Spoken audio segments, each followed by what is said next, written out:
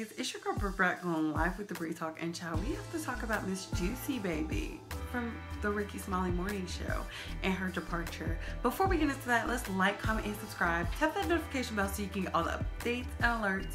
And remember, opinions are not bags, baby. Ooh, did y'all hear the ghetto girl pop? It's about to be good. So Miss Juicy decided to do an IG press conference to state what everybody was wondering. Where the hell is Miss Juicy at?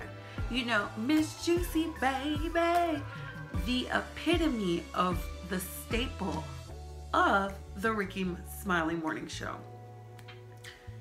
Her IG live was like 18 minutes, but we took a small clip. The rest of it you can see on my social media. Make sure you follow me on the free apps. Let's take a listen. So I know you was told recently by the live video that was posted that the reason why I left was because I was filming.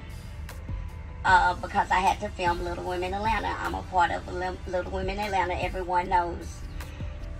And there's no way that I would be able to film that show and the Rickey Smiley morning show moved to Dallas, Texas.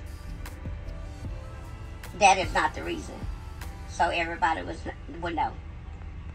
It wasn't because I had to film Little Women Atlanta and I couldn't be in Dallas. I was not fired. Other comments were saying that I was fired.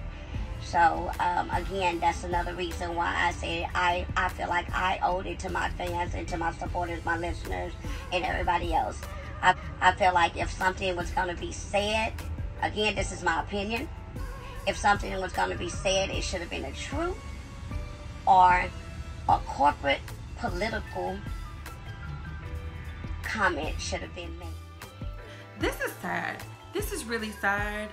The production team and everybody else was sitting up there talking about due to her filming constraints and contract obligations, she can't make it.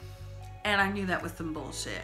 She was filming Little Women of Atlanta the entire time before all of a sudden it's interfering with her being on the radio. See, one thing y'all don't know about Miss Juicy Baby, she is a workhorse. Sis gets the bag.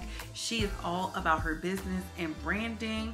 I'll never forget when my homeboy put me on to Little Women Atlanta. And I was like, this woman says she runs Atlanta. And he was like, and she do. No lie. He bought the bobblehead and I bought one too.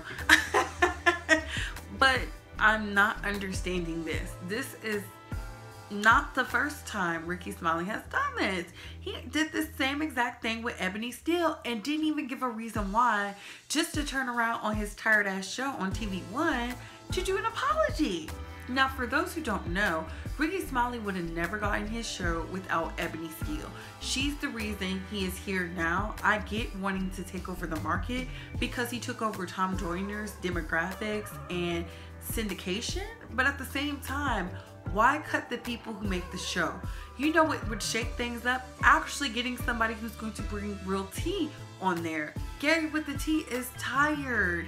He's through. He's delayed. Getting some more personalities in there. I felt like it was a good fit, but he's firing all these women. He only keeps old boy who does the sports and head crack. What purpose are they serving? Like, honestly, when they were drawing up the plans and talking about the takeover, Miss Juicy was in there. She was in all the promos. She was in everything. Then they start filming in the new studio and she's not there. To me, this is a problem.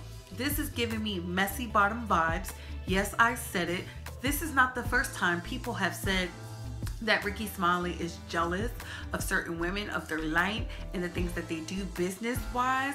I will never forget that interview that Claudia Jordan did with The Breakfast Club, and they were stating some things, and Charlamagne the God even came out and told some tea, you know, before he got all Hollywood on us. Now, before he decided the check was bigger than, you know, spilling the tea. Nothing wrong with that. Get to your money.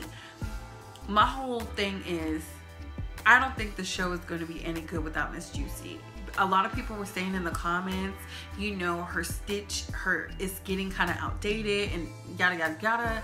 They're still doing prank calls on the radio. They're still calling up people and doing skits and whatever, what, and Rickey Smiley still does the old lady sketch. So if Miss Juicy's baby sketch is old, his is old. He's been doing it for almost 20 years now. That's all I'm gonna say about that. 12 years down the drain. And you can really see the hurt in Miss Juicy's voice and her face, her disposition. It just, Rickey Smiley, you lost a fan. But those are my thoughts. Do y'all think the show will be any good without her? Do you think it'll get better? Do you think it was time to move on? I wish her nothing but the best. These are my thoughts. Those are my opinions. Comment down below, and I gotta go. Bye, host.